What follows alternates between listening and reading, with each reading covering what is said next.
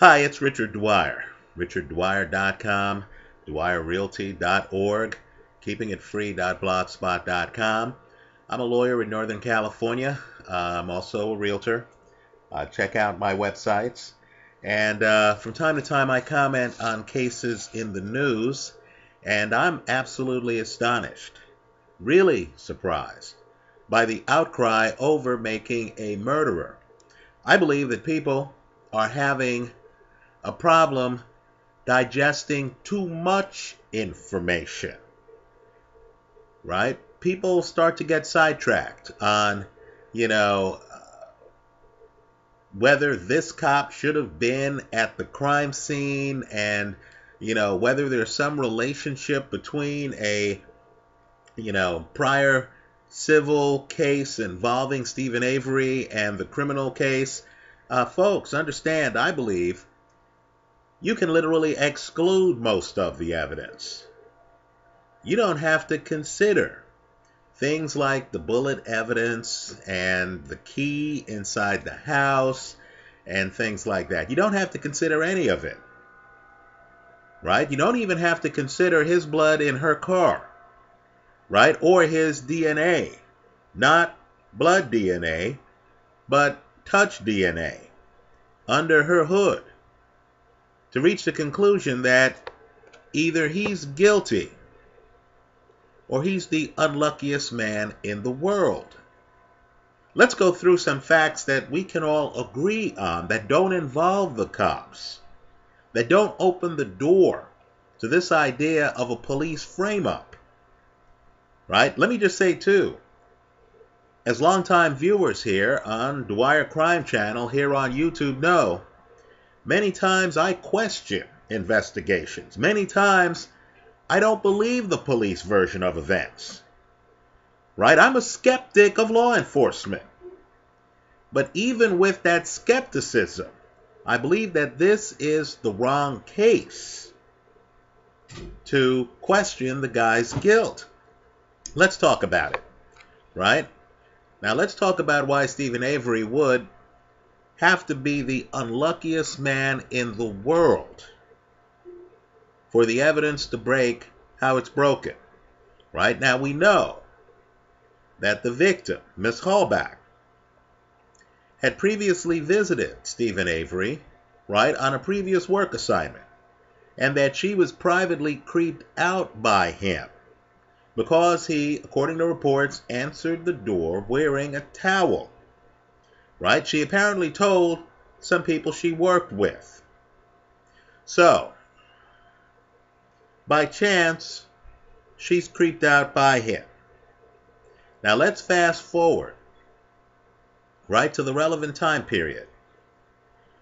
By chance, not knowing that she's creeped out by him, Stephen Avery calls her employer and specifically asks that the employer send her out to take photographs, right? He specifically asked for her. And then, in a second wrinkle, he uses someone else's name, right? Think about those coincidences right there, right? She's creeped out by him. He asked for her using someone else's name, right? By chance, he then makes two, not one, but two star 67 calls to her phone, right? Two, to mask his identity, right? If you believe he's innocent, then these are just some random, odd, unlucky coincidences. We get the coup de grace, right? After she meets with him, by his own admission, right? We know she comes out there the day she goes missing. We know that. He doesn't question that. We know that he actually interacts with her that day. He doesn't question that. Right? There's no question that they interact that day, that they meet that day. Right? He's conceded it. But by chance, in what would have to be the most bizarrest of coincidences, he then decides, without star 67, to call her phone that afternoon after meeting with her. And if you believe it's a coincidence, right, in a moment of insanity, says, hey, where are you? Right, I'm here at the house. Right, pretends that they did not meet that day. And of course, by chance, she goes missing. Right? So you have Avery engaging in odd behavior. Right? Send her over. Here's a name other than mine. Right? I know people are going to say, oh, he gave her his sister's name because it was his sister's car. Right? Understand, he had met her previously, decides not to use his name. Then he's star 67ing her. Right? Which would be consistent with someone trying to hide their identity. Right? Well, let's go one step further. Show how bizarre the coincidences would have to be. By chance, Stephen Avery has a bloody cut that day. Right? Just by chance. Understand, if he doesn't have the bloody cut, then it's that much harder to smear his blood places and have people think that it's his blood. Understand, I could have blood from his prior criminal case, but that blood isn't useful to me unless Stephen Avery happens to be bleeding on that day. And guess what? Here's a surprise. On a day where he asks for the murder victim to come meet him, hides his identity in multiple calls, guess what? He has a cut at the end of that day. That is a bloody cut. Right? Again, he would have to be the most unlucky man on the face of the world to have all of this happen to him. Right? Wouldn't you have been more convinced if his defense attorneys would have said, this blood can't be Stevens. Here are his hands, no cuts. Here's his torso, no cuts. How would this blood get in the car? Right? Think about it. Right? How would it? Let's also talk about another odd coincidence.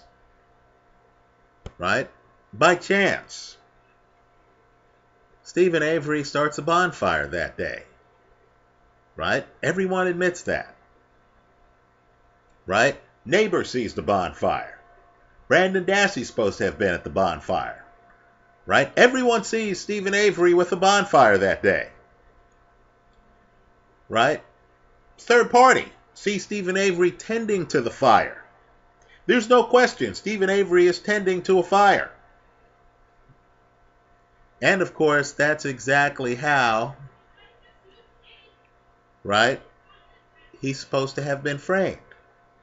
Because, of course, the murder victim's bones end up in the fire pit that Stephen Avery, by chance, just happened to be tending the day she goes missing. Right? Let's talk about some other coincidences. People don't talk about this enough. When you focus on the evidence, shouldn't you also focus on the absence of evidence? Right? Stephen Avery's sister lives next to him. Right? He's living among family right? I believe one of the roads by him is Avery Road, right? Brandon Dassey's supposed to be his nephew, right? You got a bunch of people living around him who are family. Now, let's say Teresa Hallback came, met with Stephen Avery, and left, as he contends, right? Don't you think it's strange that none of his family members, not one, see whoever is supposed to have framed him return on the property with her vehicle, right? I'm guessing if she leaves her meeting with Stephen Avery, right, you would imagine she'd drive off the property. That means whoever framed him would have to then get in her car and drive that car back onto the property. Now, Avery works with family members. He has employees. He has relatives living around him. Aren't you a little bit surprised that not one of them says, hey, I saw this cop or these cops or this teenager pull up in Teresa Hallback's car and park the car over there? Right? Keep in mind, too, the person didn't just park the car and then open the door and run out. Right? Because they would have to frame him. Right? Have his blood. Have his DNA. Then, even if they did a quick job inside the car, just putting blood here and there, right? Then, leaving the car, they'd have to pop the hood. Think about it. Right? Pop the hood, put some of his DNA in the hood. Okay, great. Right? Understand, after doing that, at the scene, even if you want to say, hey, they could have smeared some blood before they drove the car over there, which isn't quite plausible. But understand, at the scene, the person would then have to put the shrubbery and, stuff on the car. You remember there's some shrubs and stuff like that. Piece of wood on the car to try to hide the car. In other words, the person, if you believe he's framed, who drops the victim's car back off, would actually have to linger by the car a minute. Right? Aren't you at all disturbed that not one person, not a worker, not a relative, he has family all around him, no one sees anyone drop that car there? Let me tell you, if you want to bust police for framing someone, you know how many cameras are all around now. If there was any footage whatsoever of a cop driving a murder victim's car to an alleged crime scene after that murder victim goes missing, that would be prima facie evidence of a frame-up. Here, Stephen Avery would have to be the unluckiest man in the world. None of his relatives, none of his neighbors, none of his employees. Keep in mind, he has family working for him. None of them see any third party return with the victim's car. None of them. None of them. Right? So, I don't think you have to get into the key. I don't think you really have to get into, the bullet. I think just Stephen Avery's admitted actions and just common sense on the implausibility of a frame-up should establish that he did this crime.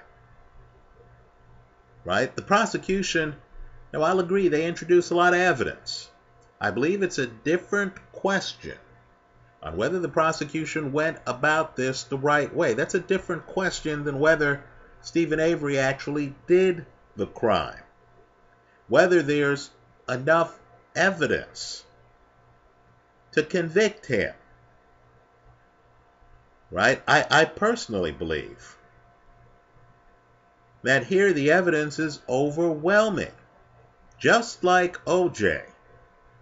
You mean to tell me when the victim goes missing, Avery has a fresh, bloody cut? Doesn't that by itself raise suspicion?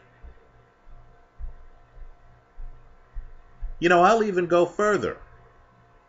If OJ, different case, but if OJ had called Nicole the day of her murder and used star 67, wouldn't you be suspicious? Stephen Avery does so multiple times. Multiple times. And uses a different name. Right? Could you imagine the OJ case if after Nicole goes missing, let's say people didn't realize that she was right in front of the condo. Could you imagine OJ calling her and saying, hey, where are you? And then later having to admit that, yeah, she did make her appointment with me earlier that day. So why do we get the, hey, where are you call? That, by the way, curiously, doesn't use star 67. Right? Some people here online are trying to say, hey, Stephen Avery had some notoriety. Of course he would try to hide who he was. Then isn't it a very unlucky coincidence that that last call he makes to Hallback doesn't involve star 67? Right? So I don't need to get into Brandon Dassey. I don't need to get into his confession. Right? Whether he was coerced. The information he provides. Right? My focus can actually stay on Stephen Avery. Right? Fresh, bloody cut. The day she goes missing. His own phone calls to her. Right? The absence of any evidence that anyone saw anyone driving her, vehicle, her RAV4, back onto the property after she supposedly left. Right? Stephen Avery claims that he met with her and then she left. Right? There's no evidence of anyone returning her vehicle to the property. None whatsoever. Right? Let me also say too, and I understand, many people are going to try to throw a lot of different facts out there. Right? But it is a fact that the bones were found with, tire parts. Also in the burn pit. Right? There's little doubt that at least a part of Teresa Hallback's body, in fact most of her body, was burned in that burn pit. Right? Very little doubt. Because of how it's intertwined with tire parts. Right? Understand. Stephen Avery's case would be a lot stronger if he just happened to have not used the burn pit by his own admission. Right? The evening that the murder victim goes missing. But he did. Let me close with this. Understand that Stephen Avery these days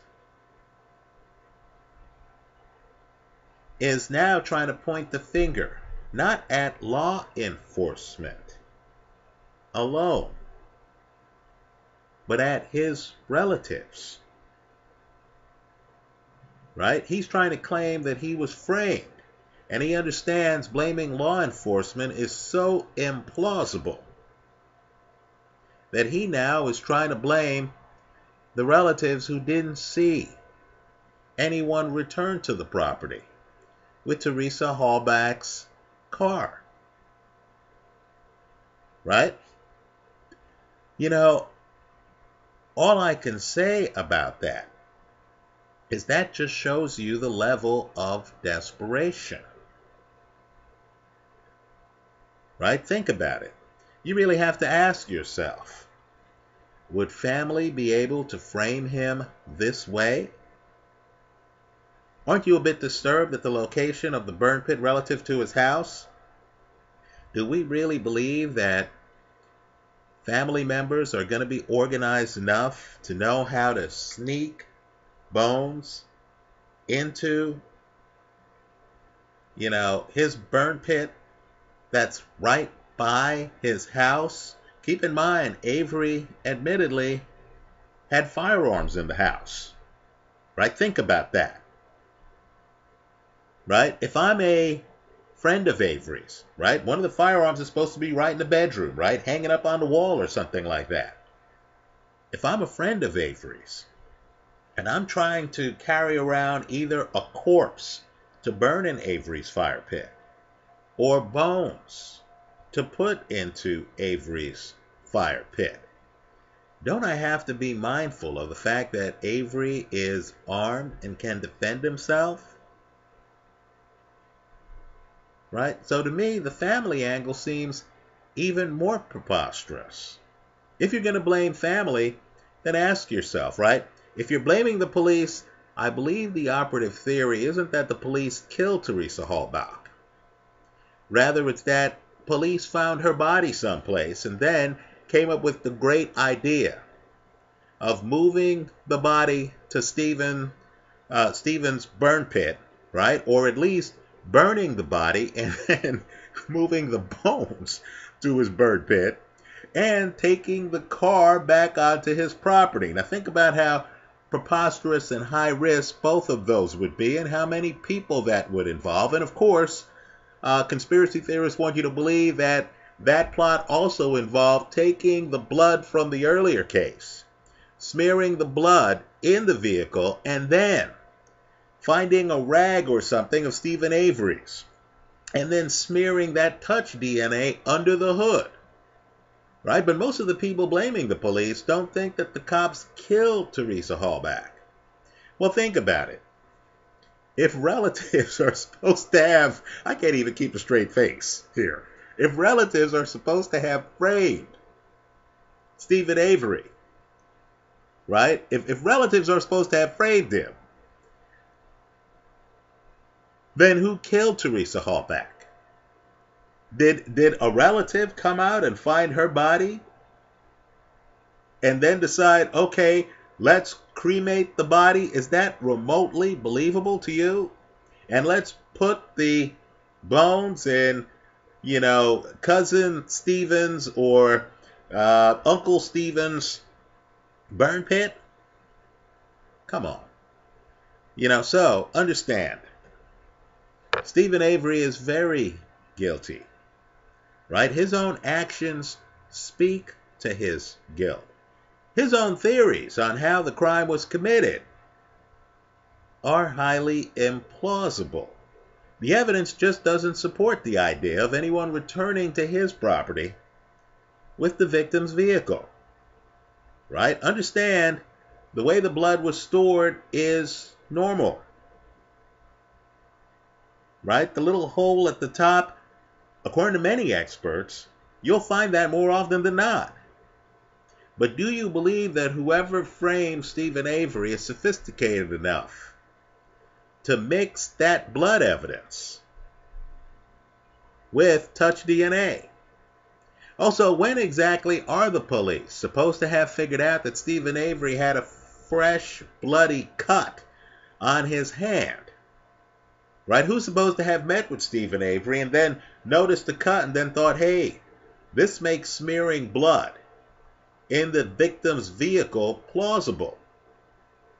Right? So count me among those who are skeptical of law enforcement, are skeptical of state investigations, right? But who firmly believe that this guy is very guilty, right? Again, he would have to be extremely unlucky to have chosen the day that a visitor goes missing, right? He wouldn't even know she's going missing.